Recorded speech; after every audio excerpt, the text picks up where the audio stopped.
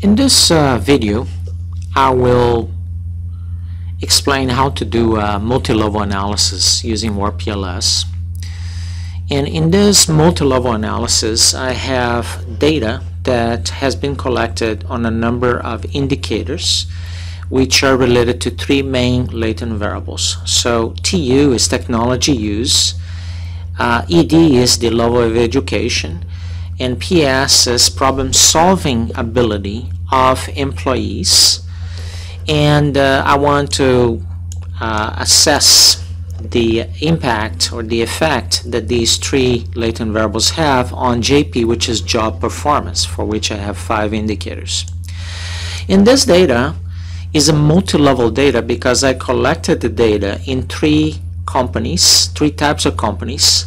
One was a farming company, the other was a manufacturing company, and the third was a technology company. And this allowed me to collect 300 data points. So I collected data from 3 different companies on the same, using the same questionnaire.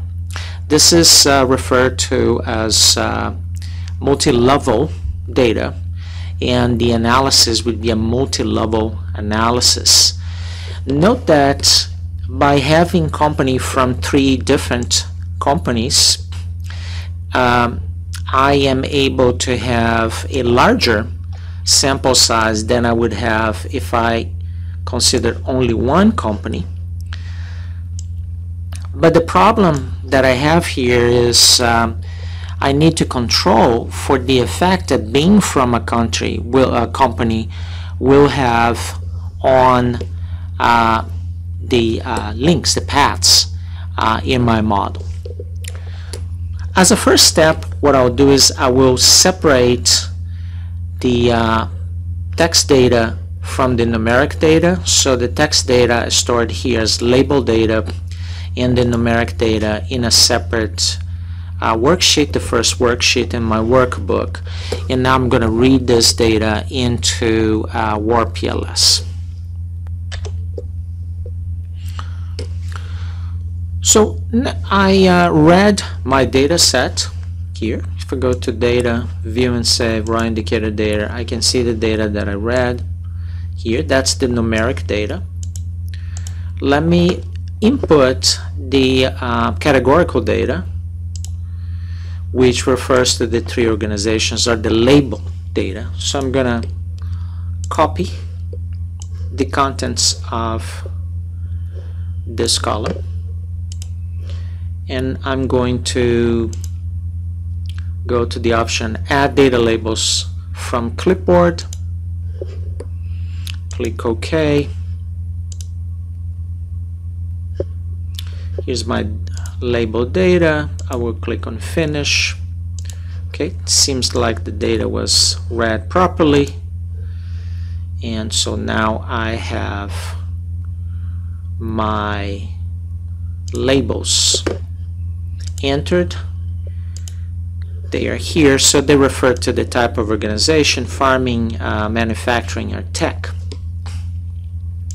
Now I'm going to create my model. So this is my model, and as you can see, we have 5 indicators selected for each one of the latent variables.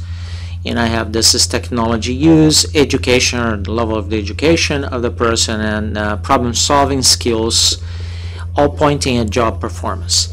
Now, since I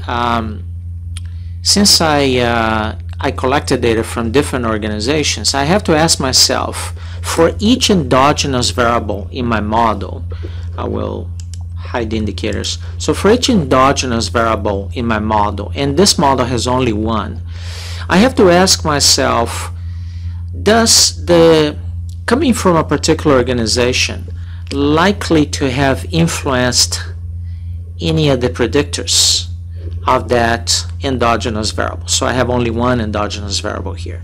So is being part of a manufacturing, farming, or technology organization influence technology use, education level, and problem-solving skills? And I have reasons to believe that it does, and it influences each one of them. So I need to add things to my model. So what I'm going to do is first save this model, and I'm going to run this analysis as a linear analysis and leave the alpha model analysis algorithm as PLS regression, the default. So I'm going to run my analysis. Now, so I have my results here, but these results do not control for being part of a particular company. So this is not truly a multi-level analysis. In order to do a multi-level analysis, what I'll have to do is to create a instrumental variable that will allow me to control for those multi-level effects. And this instrumental variable, in fact, will be a based on the categorical variable that I have in the model. So I'm going to go to Explore, categorical to numeric to categorical conversion, and I'm going to use the option categoric to numeric, and here I have only one categorical variable. I'm going to choose it, and right here you can see that the categorical variable seems to be correlated with the predictors: education level, technology use, and problem solving skills. This one does not really matter for this particular type of analysis, and I'm going to use the option anchor factorial with variation diffusion, which is the option I use when I want to control for a particular variable, in this case company membership, which has three categories, as we notice, with respect to my endogenous variable, which is in this case job performance. I have only one in my model. So I'm going to choose this option.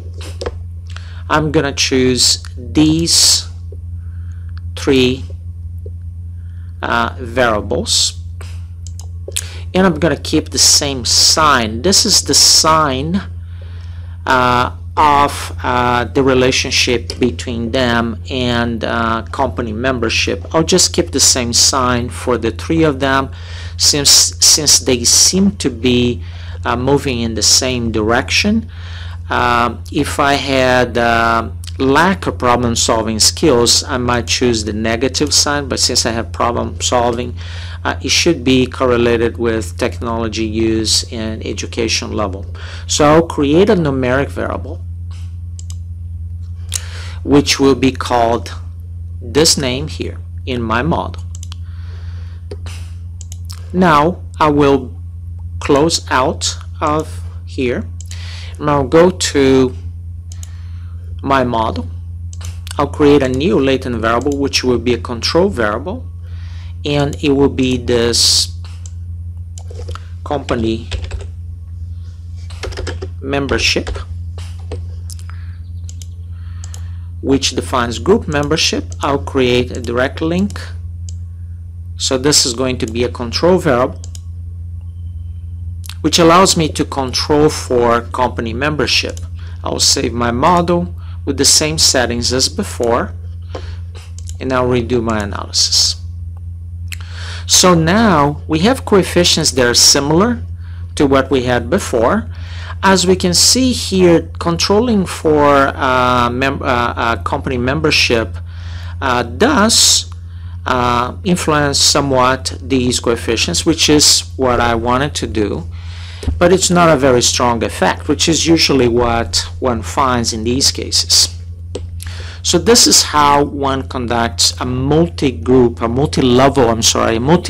analysis in WarpPLS. So this has to be done, this procedure that I just described has to be done for each endogenous variable in the model, and for each case I have to ask myself what company membership in this case